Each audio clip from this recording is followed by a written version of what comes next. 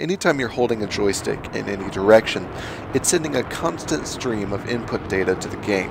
On the other hand, when you're using a mouse, it only sends input data as it's being moved, so in order to get smooth, constant data, you have to be constantly moving the mouse. The problem with that is if you're constantly moving the mouse, you're going to run out of mouse pad space, and then you're picking it up, moving it back over, and that's just a pain in the ass. Nobody wants to deal with it, and it gives you jerky movements every time you have to pick up the mouse. Now the solution to this is quite simple. All you need to do is turn your sensitivity way up. That way you can keep moving the mouse very, very slowly and get the same turning effects. The slower you move the mouse, the more mouse pad space you have, and the less often you have to pick it up and move it.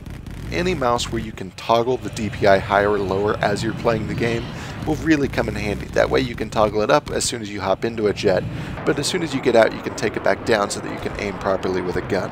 As you're playing, just remember that what you're trying to do is emulate a joystick by doing slow, smooth, steady movements on the mouse. Nothing quick, nothing jerky.